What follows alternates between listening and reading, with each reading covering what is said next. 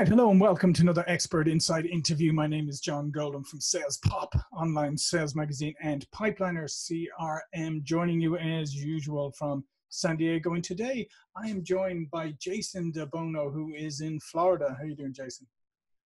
Hey, John, how are you doing? Excellent, excellent. And Jason is Vice President with New View Trust. And a lot of the work that you do, you were saying, is with helping people with retirement investment outside of stocks, right? And I think it'd be a good topic for us to talk about today is maybe introduce people to some of those investments that your clients, put their money in, maybe things that people have never considered, maybe things they haven't considered in a while, and talk us through some of those options. Because let's face it, a lot of people just, they put their money in retirement accounts in IRAs or 401ks and all of that, and they just pick the stocks quickly from the website, and they think good. And maybe once in a blue moon, they go and sort of switch them around a bit. But generally speaking, they probably a lot of the time stick with their original choices, and maybe don't consider some other options that they might have that a company like yours could help them with.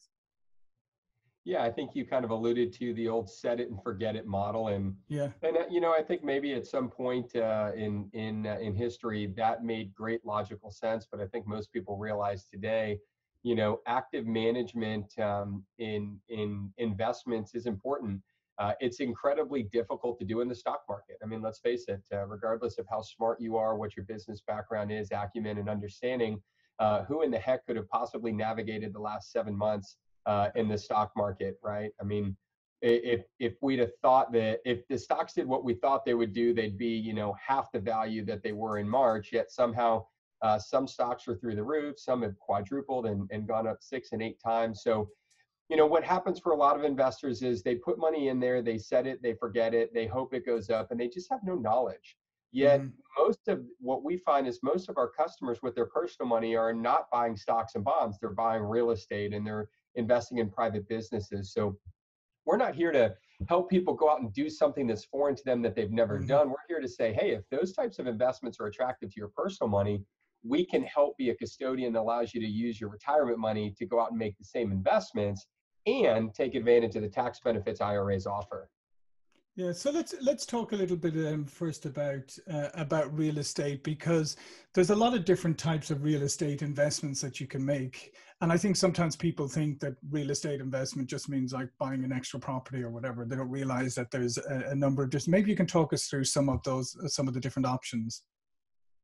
Yeah, I mean, you hit it on the head. When I started in this business 15 years ago, I only knew real estate as I was just graduating college. I only knew real estate through the lens of my family.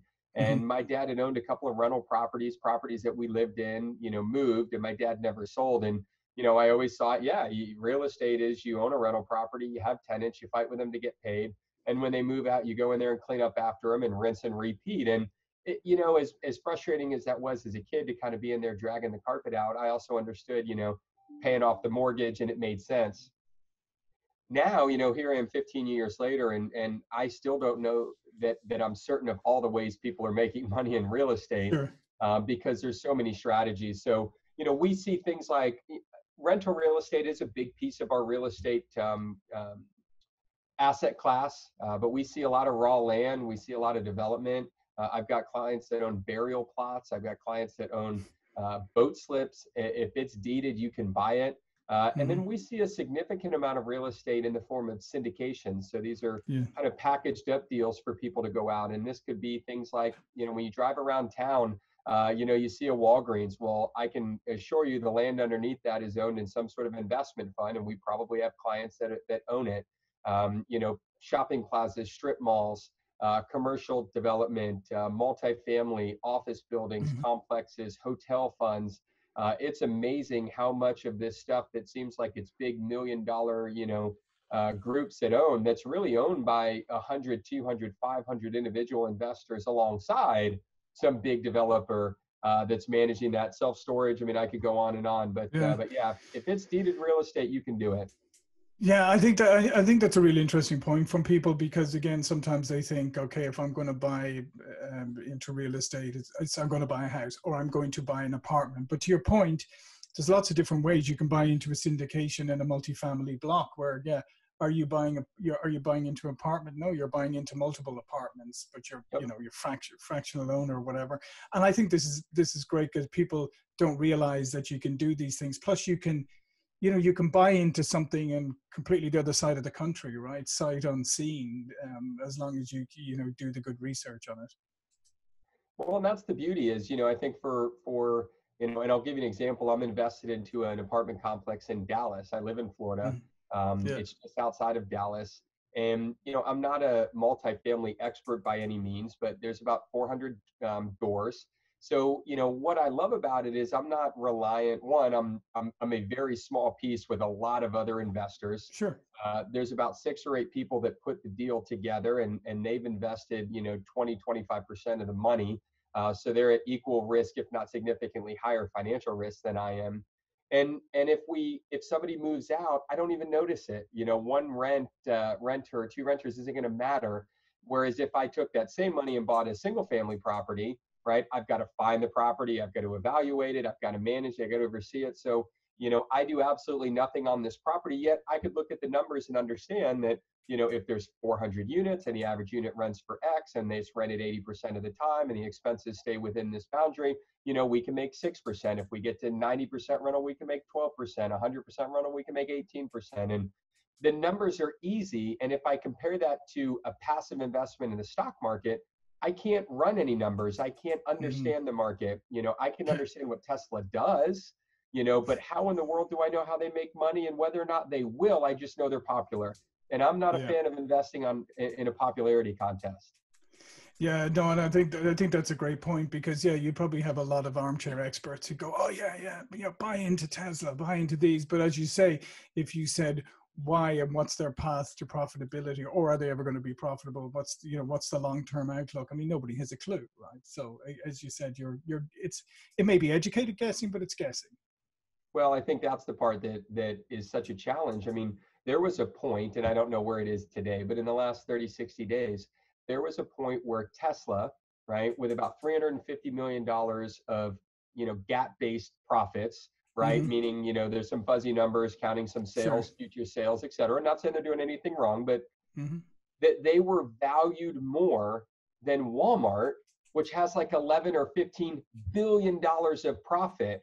And I'm sitting here saying to myself, if I had to write a check to buy one of these companies, Yeah. who in their right mind, if you had the money to write the check, would ever buy Tesla for more than you could buy Walmart for? Yet that's how we're investing today. And that to me is, I don't care who you are, you can never tell me that makes sense. Yeah, no, it doesn't. But I guess that's coming back to one of our earlier points, though. I guess that's where it comes down to, in some ways, convenience, right?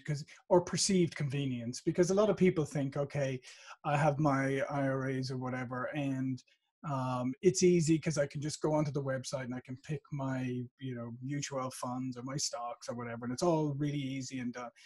And it seems like investing outside of the stock market, like in real estate or something, seems a lot harder, perception wise.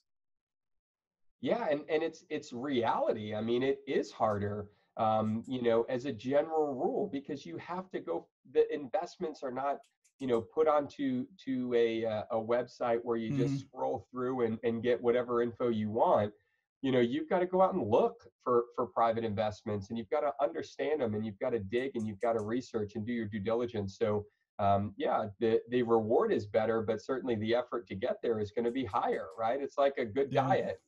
There's no easy way to do it. You got to put in the work and effort if you want to achieve the results. And uh, our business isn't for everybody, but for those that say, yeah, I want more, and I'm willing to put in a little more work to get a little Hmm. further ahead. That's where self-directing an account can be, a great opportunity. Yeah, and I like what you alluded to earlier, because I did talk to somebody a number of weeks ago who actually just specialized in investments in storage units.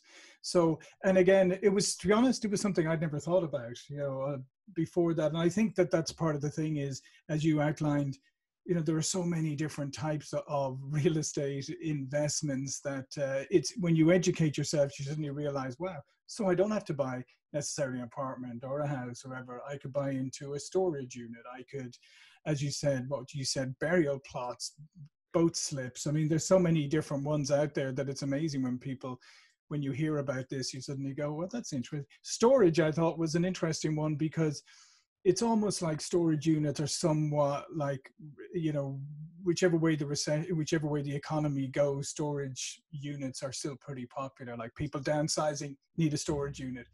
People moving because they're whatever need a storage unit. Yeah, when the economy's good, they're buying more stuff, so they need a Yeah. storage unit. It's what I love about investing, and I love about real estate. And this is the part where it is just like the stock market. You know, you can invest into lots of different stocks that do lots of different things for lots of different reasons. And candidly, that part's really cool. You Mm-hmm. know, it is really cool that you can invest into Tesla and kind of see the future of, you know, look into the future from a vehicle, you know, manufacturing perspective.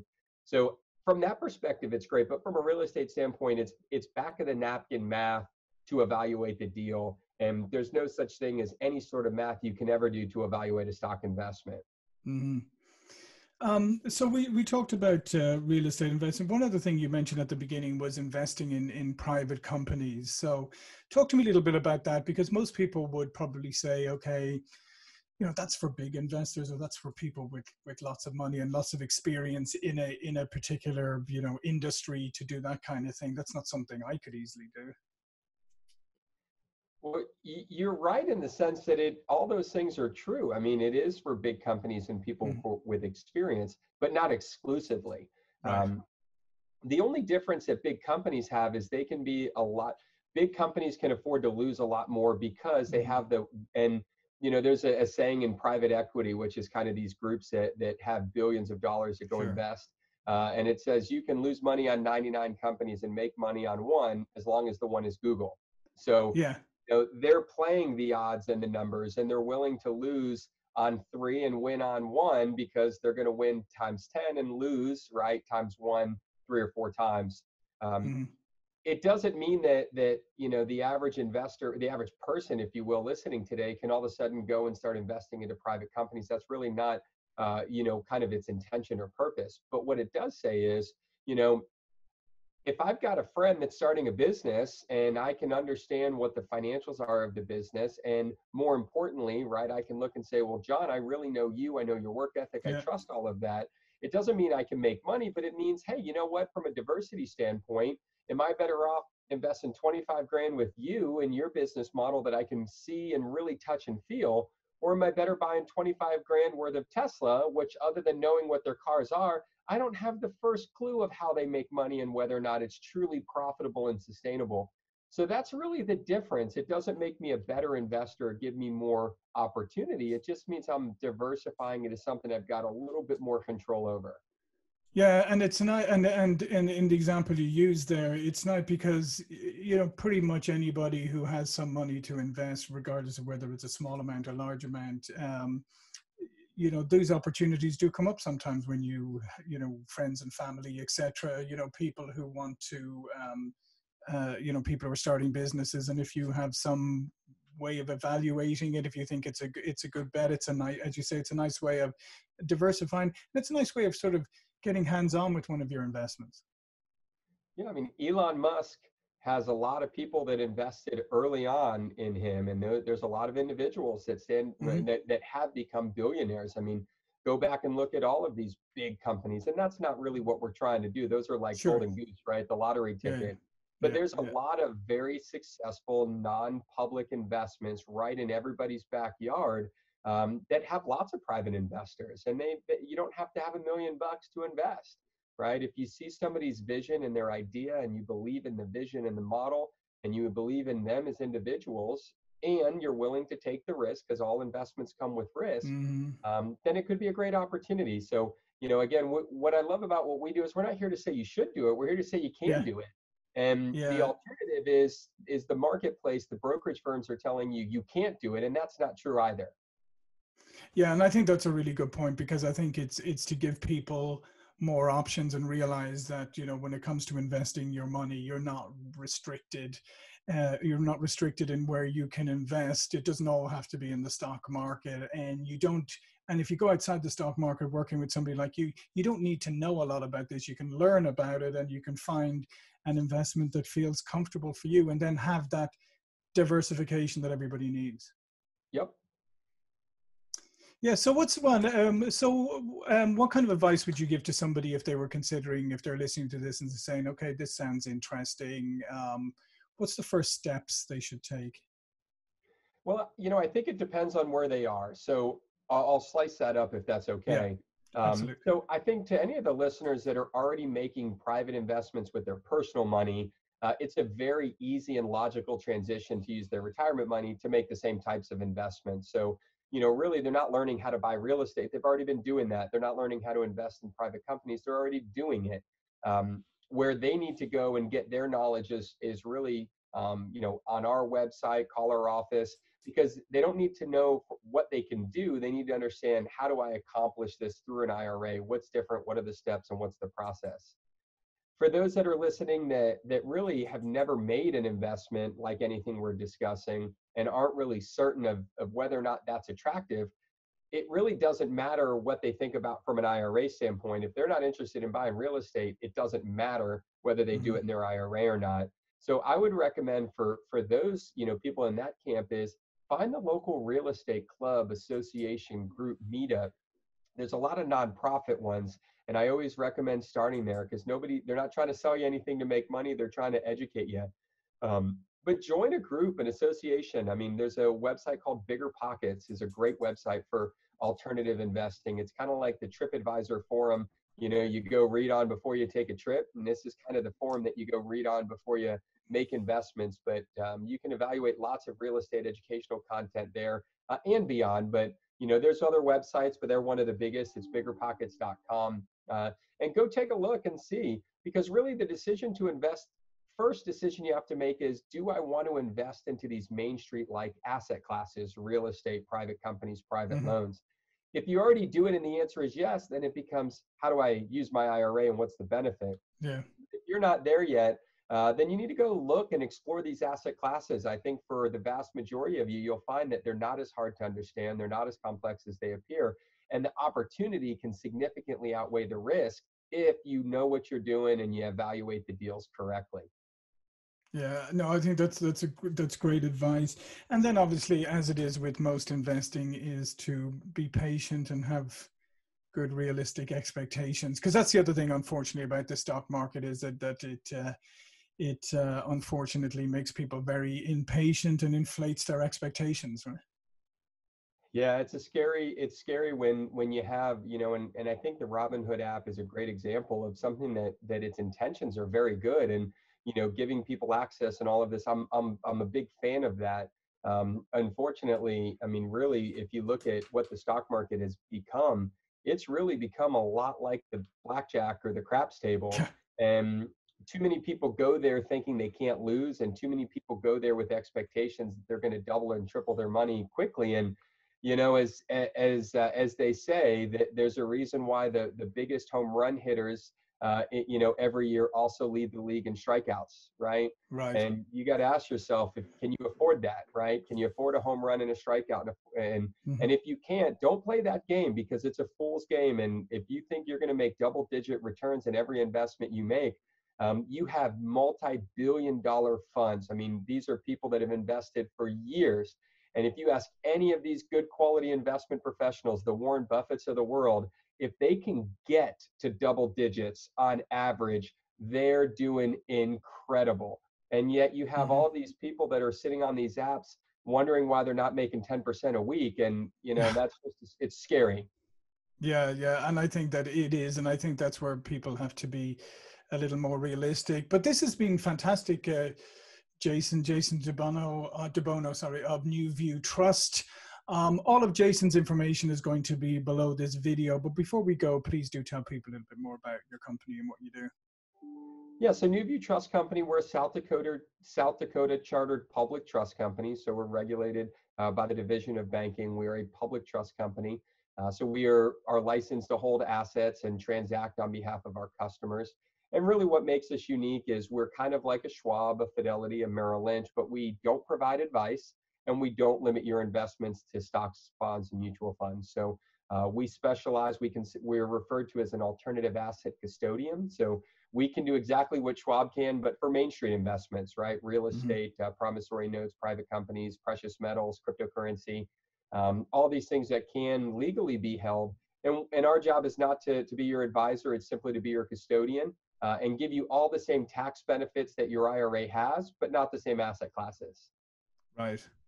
And I think that's great. And I would absolutely encourage people to check it out. I think it's always a good thing to review your investment strategy. And maybe these are some things that you haven't considered before that maybe it's a good time.